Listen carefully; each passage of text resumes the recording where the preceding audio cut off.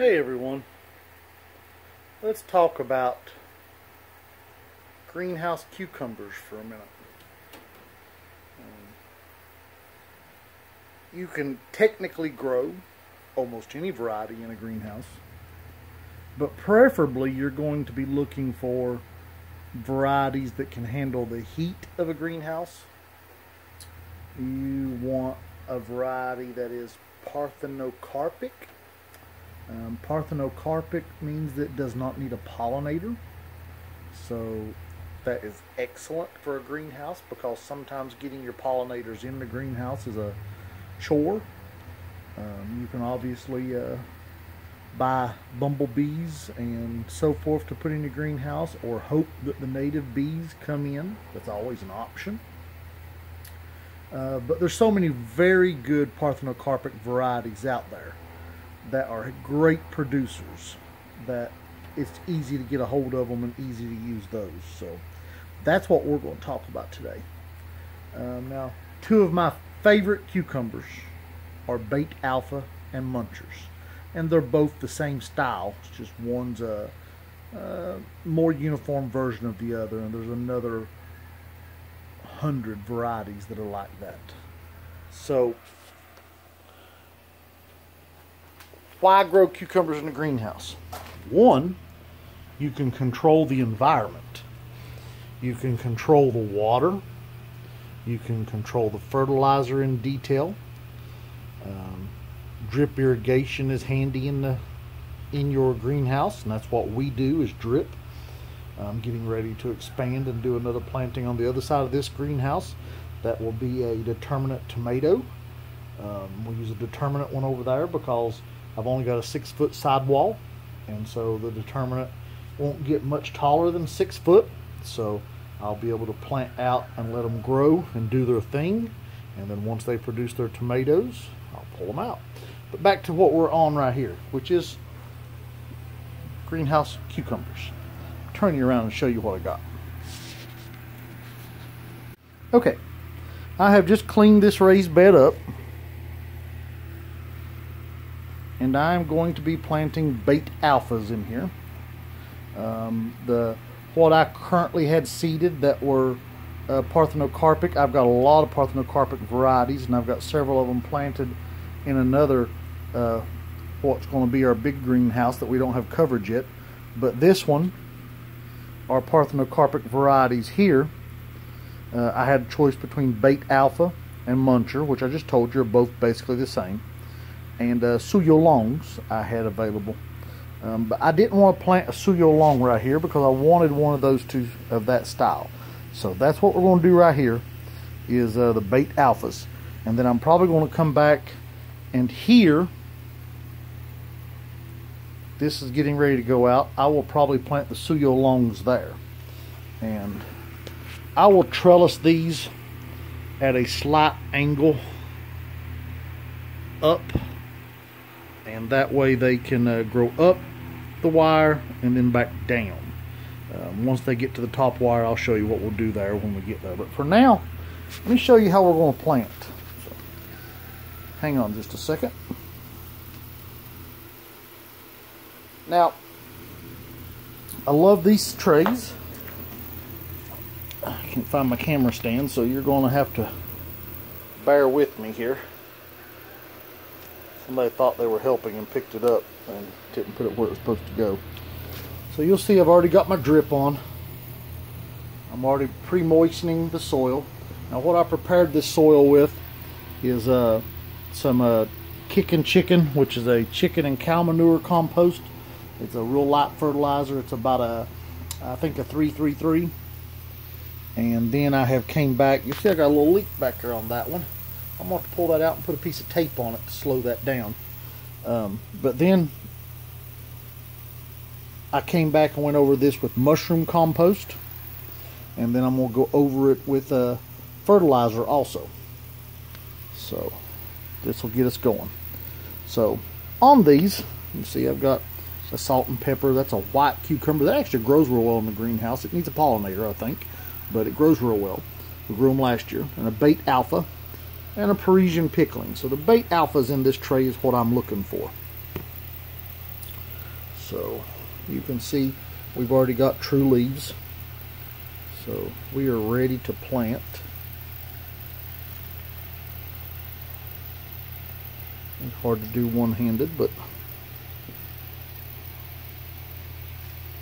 so what I'll do is go right beside my dripper. Let me see, we're going to be there, there, there.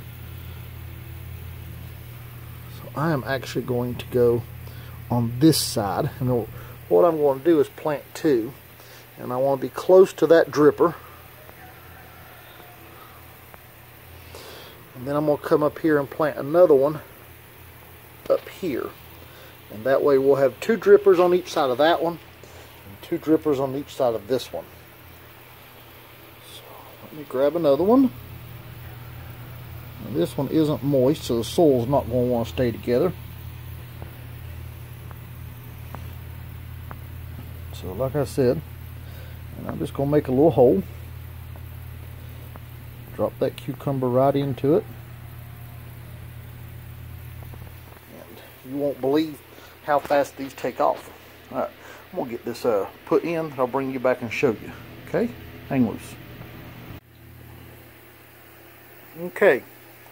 We've got them planted. As you can see, we got 2, 4, 6, 8, 10, 12. Now, for the average person, 12 cucumber plants, once they get to producing in a greenhouse variety and under the greenhouse conditions, will produce more than you want. So that's for the average person. Now if you're wanting to pickle, and these varieties are able, they're a dual purpose. They're great for fresh eating and great for pickling. Now as you can probably see, we got a roughly an 18-inch spacing. 18 to 24 is what you're looking for.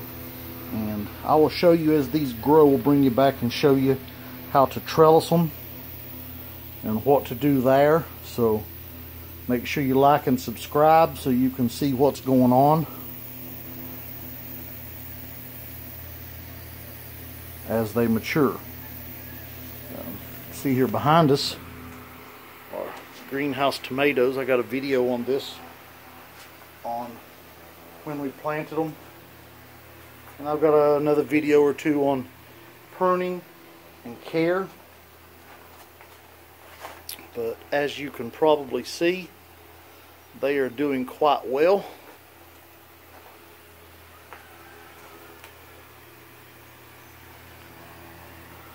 We've got a lot of tomatoes maturing on the vine.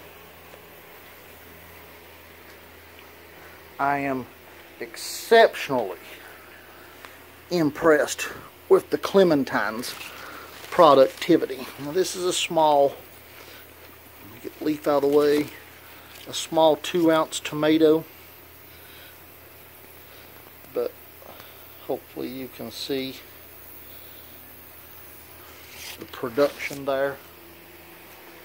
And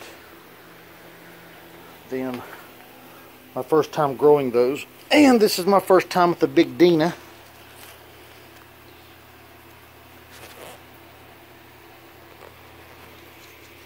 You can see that Big Dina, and that's around an 8-ounce tomato. These are probably around 6 ounces right now, but they're getting ready to start turning and put on that last weight. And here we have some pink wonders.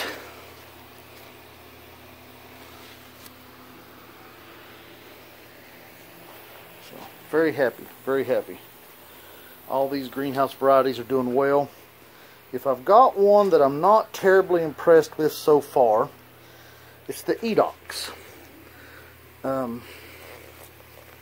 You know, here's what we've got. Now that being said, I've only got a few Edox. Here's another one.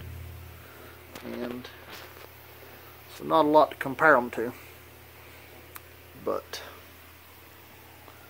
time will tell. Now, another one I'm very impressed with is the Carolina.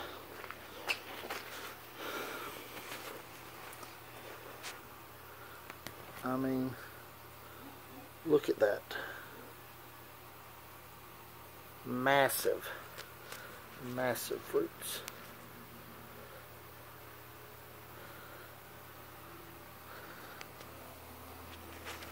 But anyway, I will let this drip run just a little bit longer so these guys get watered in very well.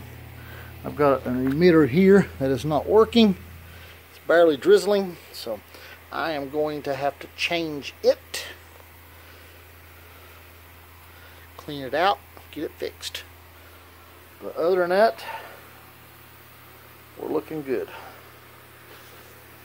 Alright, like I said, make sure you like and subscribe. It really helps us, and we'll bring you on to show you how it goes.